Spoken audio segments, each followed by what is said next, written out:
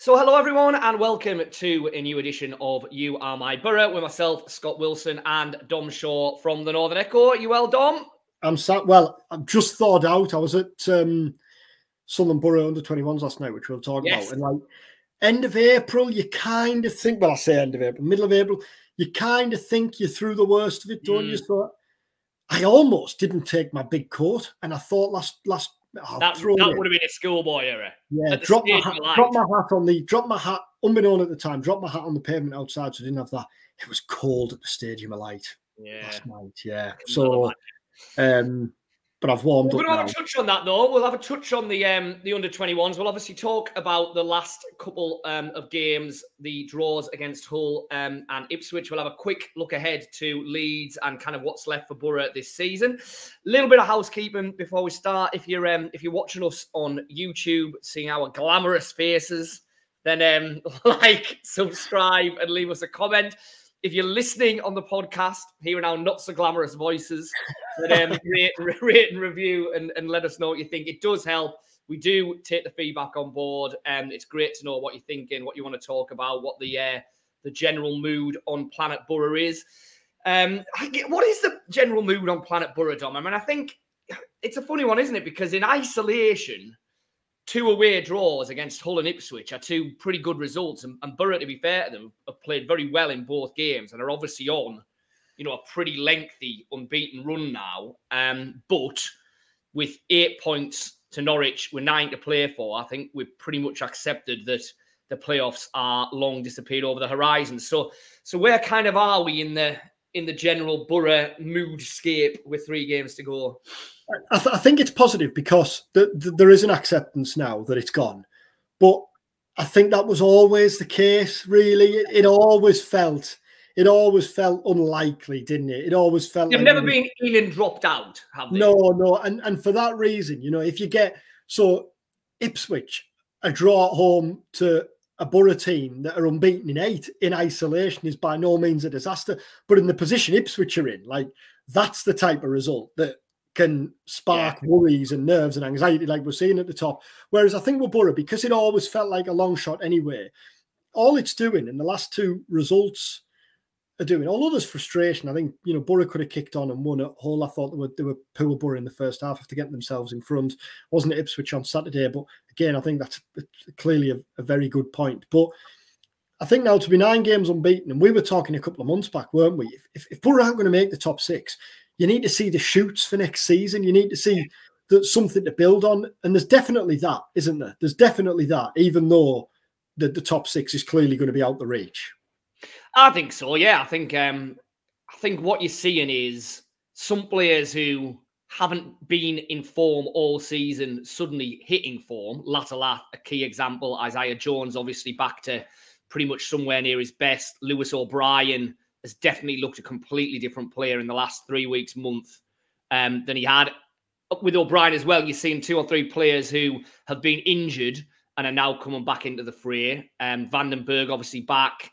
We should see more of Hackney, you would think, between now and the end of the season, which will be a big positive. And you're definitely seeing the basis of a team that, right now will be competitive in the Championship next season. And clearly the hope is that if you can add 3-4 bits of real quality in the areas where we know Borough have been light and where injuries have really hurt them this season, then, there is more than enough there to think that, Borough can be better next season than they've been this season. And they're not far off at the minute.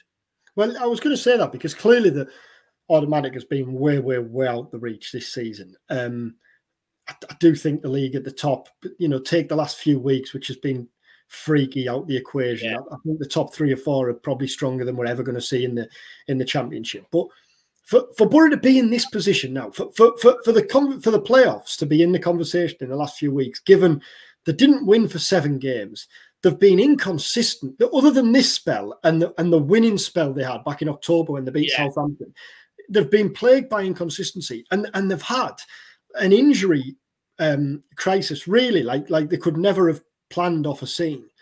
To take all those into account and to still be in the mix, I think if you're Michael Carrick, you're looking and thinking like, get off to even a solid start, just not a disastrous one. You're not going to have, hopefully, a load of players to have to settle in, and you can hopefully avoid the injury problems you've had this year. Top 6 should be the minimum expectation next season. Let's taking the Hull and the Ipswich games kind of together. A couple of players I want to pick out. Emmanuel Latalath, clearly, we've talked about him on the last couple of vids. But you know, at the minute, he's looking about as good a striker as there is in the Championship at the moment. I mean, you know, we've kind of always assumed, well, you know, we've assumed attacking players will come in over the summer. They will, surely. But at the moment, if you're picking your Boro team to start the first game of next season, I would argue that no matter who they bring in up front, Latalath will be starting that game, won't he? All things being equal, as long as he's fit and pre-season's okay. Yeah, I think the 2 goals, his second goal against Swansea and his goal against Hull were both probably up there with his best goals of the season. They were both such clean, clinical finishes, weren't they? The Swansea one where he cuts inside, obviously finds a top corner, but the Hull one, the touch. Yeah, it took him wide, but to take him away from the defender, but then to slot it under the keeper like he did, I thought was a class finish. And that was the type of chance that he was missing at the start of the season, wasn't it? That was at the start of the season.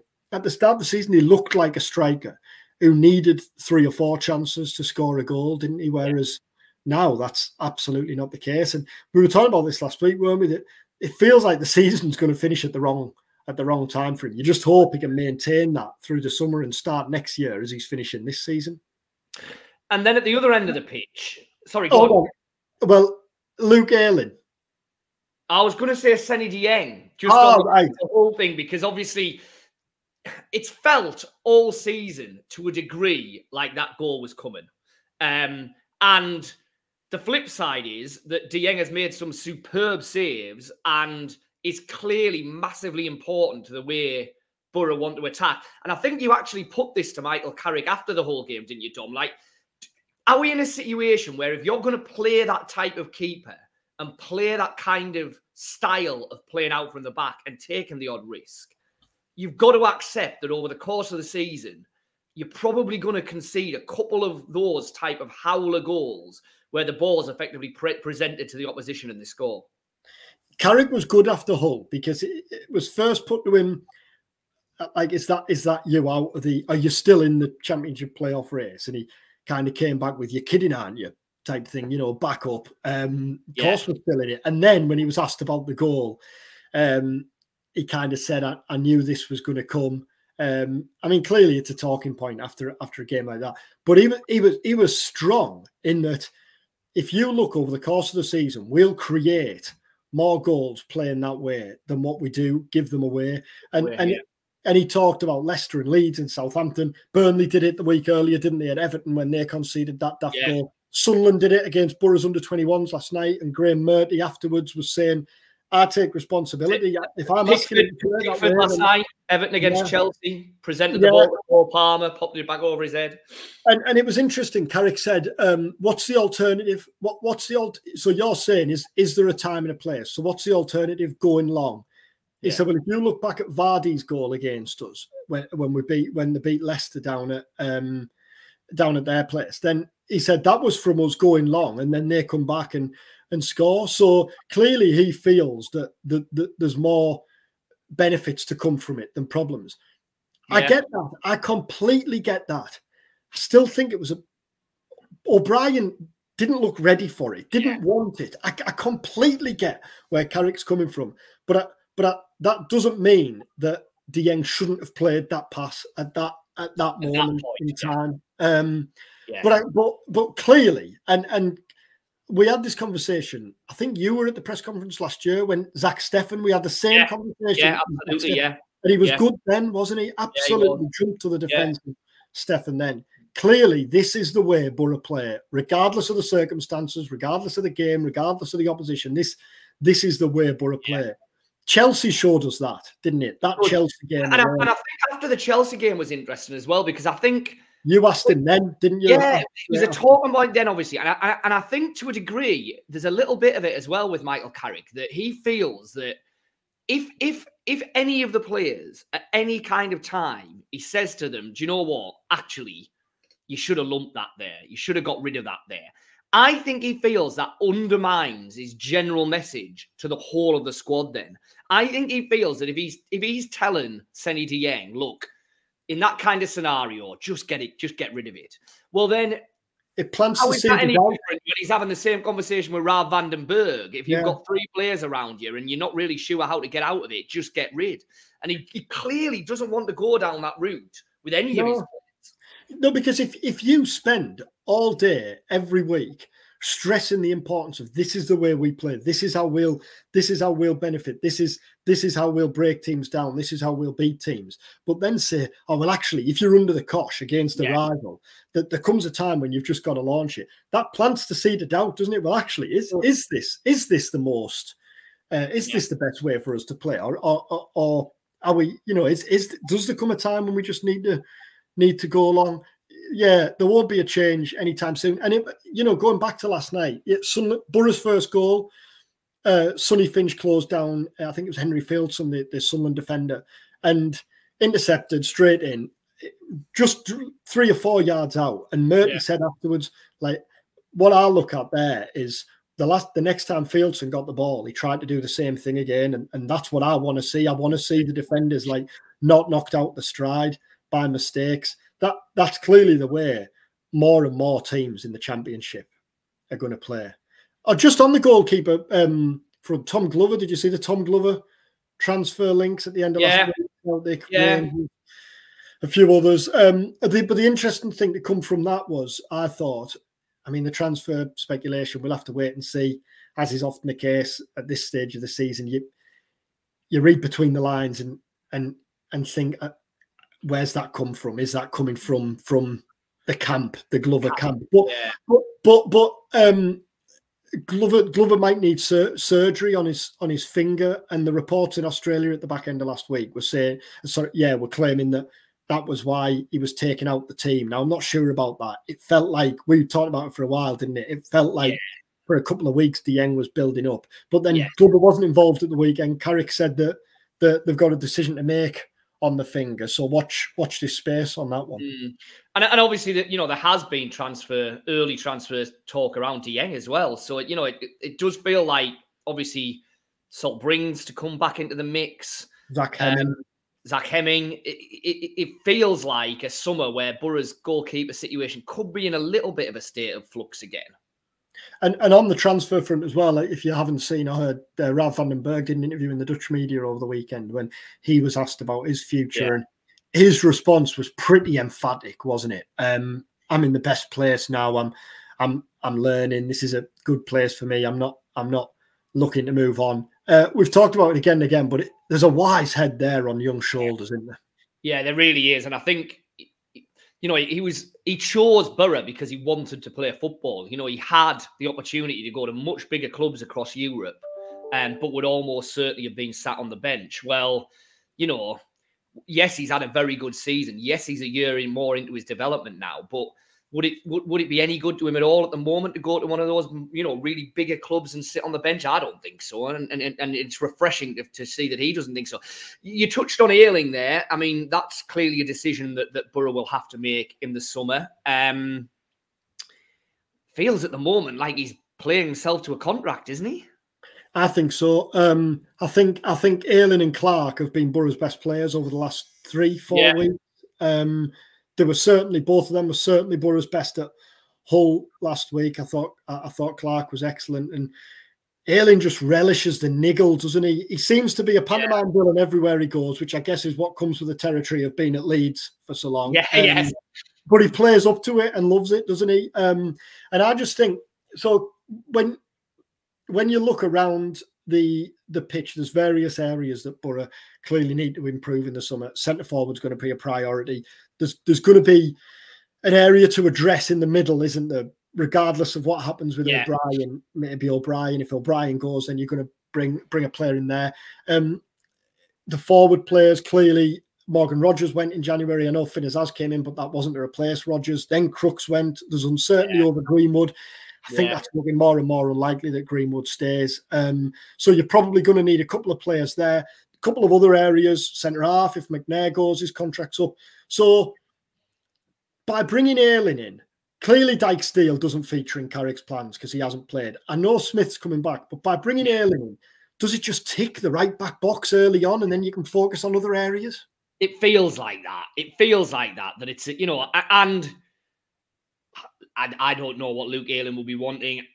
I suspect he's at the point of his career where a Johnny Howson style short-term 12-month, 2-year at an absolute max, but probably 12-month, he'd be more than happy to take, having a good season with Boro. He's settled, doesn't have to move house, etc., and then see where you're at after that. And you know, as we've seen from the last 2 months, you know, he gives you a really solid foundation at right back, isn't he? You know, he's not going to be a Ryan Giles style attacking wing back if you play with a 5 at the age that he is, etc. But in the way that Michael Carrick, you know, wants to set his Boro side up, as long as he's playing with a flat back 4, I think Ayling's absolutely ideal.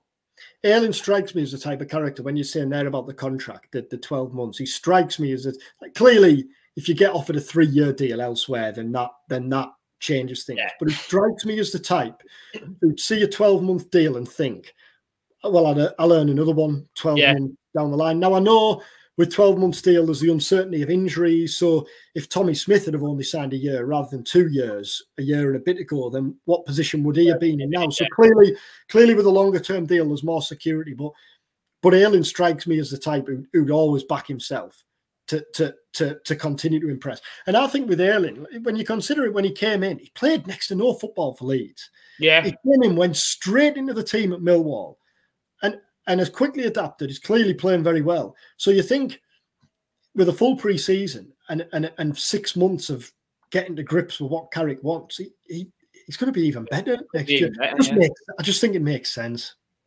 So you mentioned the under-21s there. Apart from shivering at the Stadium of Light, what else stood out from it? Any kind of standouts from a Boro point of view? Sonny Finch, probably the nearest to the first team that was on the pitch.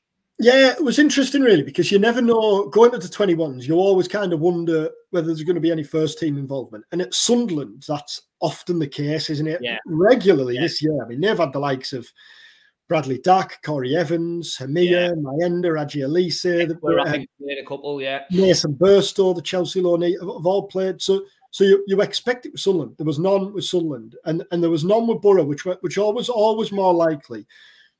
I guess the one was Matthew Hoppy, played for Fulham, played against Fulham last week, and you wonder whether he was going to be involved. He wasn't, hasn't featured at all in the first team. It's hard to envisage Hoppy still being a Boro player next season, isn't it? Let's be honest. Yeah.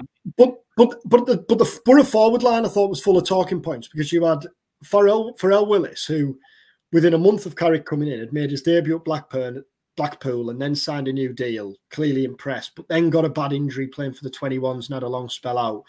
Sonny Finch, who was in the squad at the back end of last season at a time when you think back to how strong Boro were, and yet he was there in the squad. He got a bad injury. And AJ Matthews, the 17-year-old who's been prolific for the under-18s, and I think he scored 4 or 5 in 11 off the top of my head for the 21s this season. As I say, he's only 17, and there was reports last week linking him with clubs in Europe. Fabrizio Romano was saying on Twitter that there was clubs in Europe watching him. And then for Sunderland, there was Tommy Watson, the 17-year-old who's been scoring loads of goals. Watson scored for Sunderland, but Finch scored for Boro in the first half. That's his 5th in 5 games for the 21s. And I just look at Finch and think, Carrick clearly rates him very highly. To be in the squad last year, when you think back to how strong Boro's squad was at the time. Now, it's taken nothing away from the lads who've been in and amongst the squad this season, but at times this season, Carrick's hand's been forced, hasn't it, by just how many injuries he's had. Finch has been in the squad since he's come back fit. He's playing very well for the 21s. And you look at him and think, next year, clearly you don't want to put any pressure on him, but next year you you'd look and think, is that going to be the year when he looks to break in and make more of an impact in the first team? He's clearly a huge talent. He scored a second goal last night, but it was ruled out for offside. Made a couple of other chances, and it's a good win for Boro. They're up to 7th in the PL2 table and the Premier League 2 table. It's been restructured this season, so there's 26 teams in it. I think. It's bizarre format, isn't it? Yeah, the top 16 make like an end of season playoffs, but then the top 12 go on or are invited to play in, I think it's the International Cup or something next season. And Boro look well placed now. They've only got one game left, I think, home to Crystal Palace. And you look at the team last night with the 3 players I've mentioned there, then like Law McCabe, who's been in the squad this week, this season, Luke Woolston, who's been in the squad this season, others who featured in the summer. And you'd look and hope, look at the team last night and hope that the future's bright. Craig Little was there watching, obviously, as you'd expect. Kieran Scott was there as well. And from a Boro perspective, whatever age it's at, they're always going to enjoy beating Sunderland, aren't they? Exactly, yeah. Absolutely. You mentioned Finch there. I mean, so 3 games left. We're going to do a proper full-on Leeds preview pod at the end of the week. So we'll touch on that now, but there will be a video kind of specifically previewing the Leeds game at the back end of this week. The Leeds game feels like it takes care of itself because it's Leeds, it's at the Riverside. It is absolutely massive for Leeds. Then, though, Cardiff away and Watford at home, are they, at least to a slight degree, experimental games? You know, would we see, I'm not necessarily saying Finch will start either of those games, but definitely feels like an opportunity to throw him on for half an hour in one of them. But is that Carrick's style? Is he going to be that type of manager, or will he very much be, no, it's business, you know, these are championship matches, they're not mess about games, etc., etc. I'm not sure. If Leeds is Leeds, you know, that's going to be a massive occasion. But assuming that after the Leeds game, it's mathematically impossible, which obviously it would be regardless of what Boro do if Norwich win their game, then it just feels like the last 2 games are probably an opportunity to at least see a couple of these youngsters. The only thing that I think is he experimented. I know it's completely different circumstances. He experimented to a degree at the back end of last season, and it backfired, didn't it? And interestingly, there was just a couple of references early this year from Carrick when he was talking about the start of this season and why they're scoring so much, and he was trying to kind of swat away suggestions that it was purely on the players that had gone and the players that had come in. And he said, didn't he, if you look at the way we finished last season, we did actually finish that well, yeah. I think he'll be looking at now as the start. I think he'll be desperate. Say if Boro get a result against Leeds, I think he'll be desperate to then continue unbeaten until the end of the season and like look to bounce into next year. I think he'll keep. I'd be really surprised. I think like maybe include them and might see him from the bench, but I'd be amazed if I might be wrong, but if one of them was in from the off, I think he'll continue to play like what he deems his strongest team. What would you lean towards?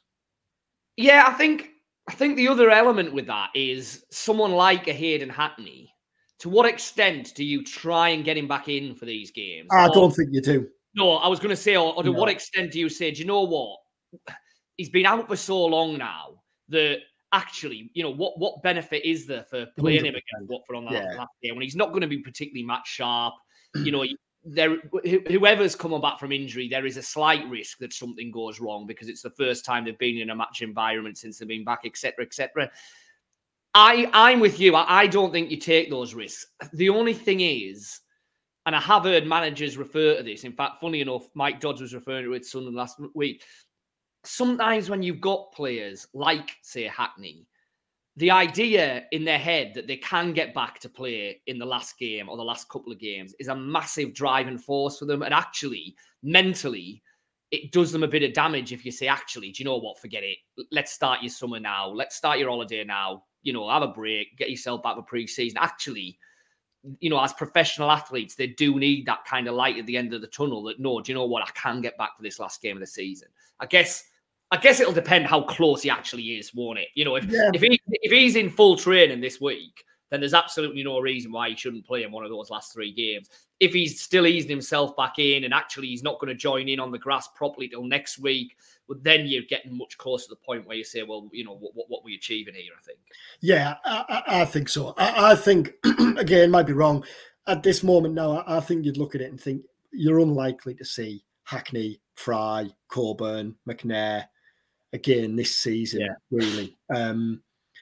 Just when you consider how long they've had out, the games left, what's on the line and what's not on the line. And I completely get that argument, what you say there and what Dodds had said. But I think the other one's probably stronger, especially if you're someone like Josh Coburn.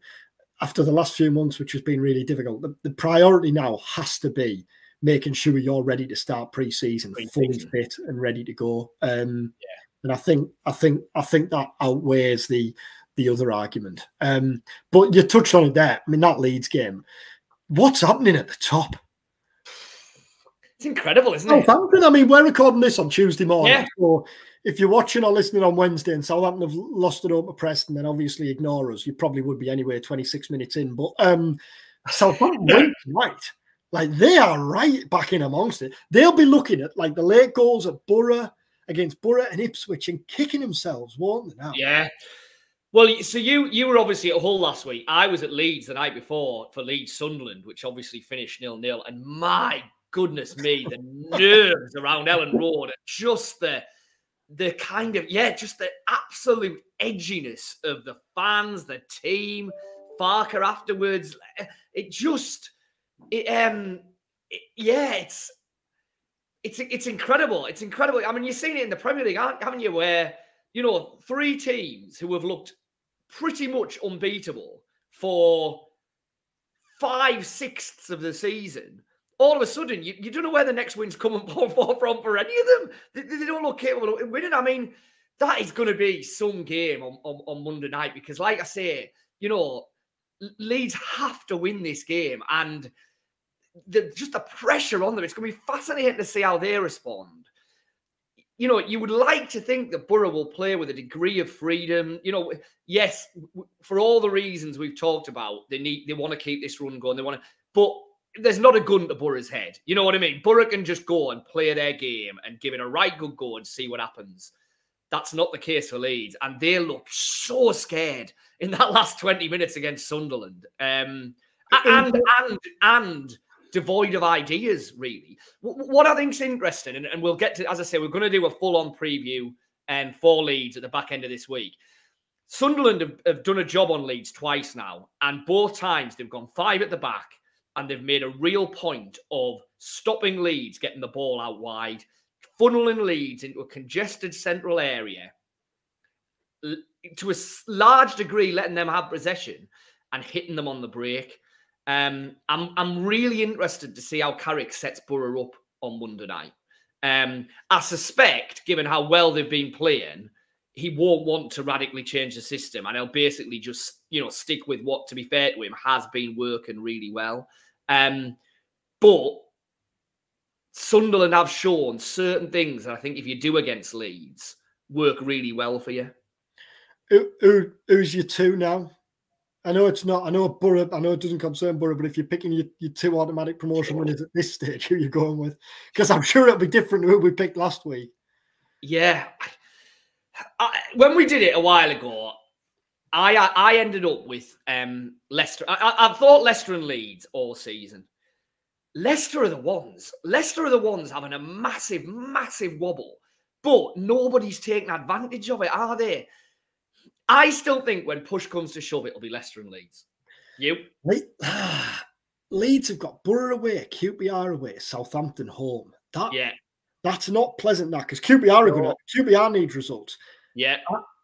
But then Leicester, like, I think going to my head now, I'd go Ipswich, Leicester, and I've thought for weeks that Leeds they were Ipswich's final 3. Let me have a look. So Ipswich are away at Hull, away at Coventry, home to Huddersfield.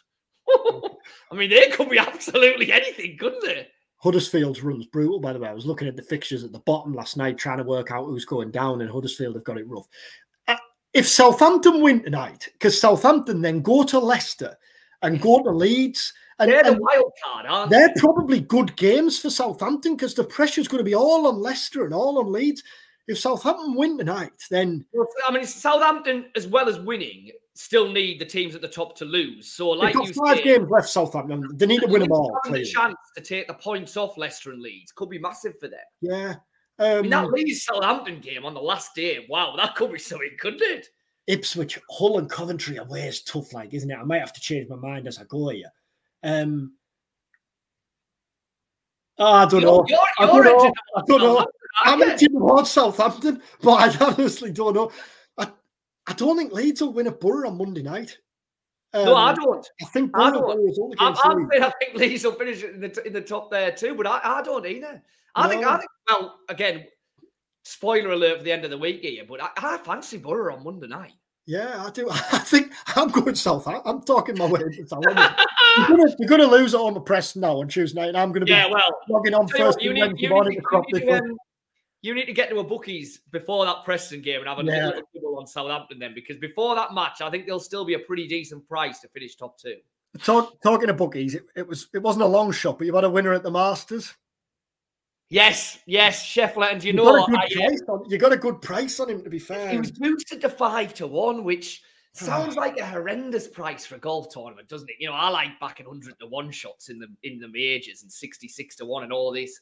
But I've watched quite a bit of the golf this year, especially the US stuff, and to me, he is head and shoulders above everybody else. Like, and he showed it. What I'm slightly annoyed with, and I know the trouble, I'm slightly annoyed I didn't double it up with Ian Maximus in the national, really, because this is like dream territory stuff. This isn't it, but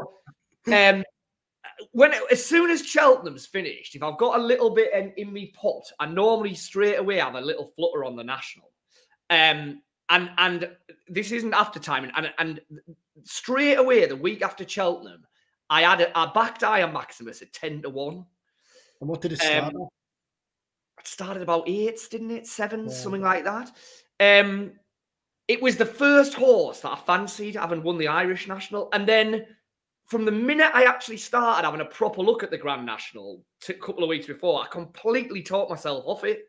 So everything I then backed from then on didn't go near it. So I did win a little bit something, but if I'd stuck with it, then there was the dream April double there, wasn't there? Well, on the back of that, we'll get your tips for. Well, it'll be 3-1, but we'll get your tips for Monday. But we'll wait. We'll wait. We'll wait for the preview edition to do that. Yeah, we'll be back. We'll be back at the back end of the week, and we'll do a specific preview then to the Leeds game on Monday. By which stage Southampton will have played Preston, and I'll be able to either properly go on the line with Southampton are going to get in the top 2, or Preston might well be back in the playoff race. We'll see. But yeah, we'll be back later in the week to preview the Leeds game. Thanks for watching. Thanks for listening. Do subscribe, rate, review, and we'll catch you at the back end of the week.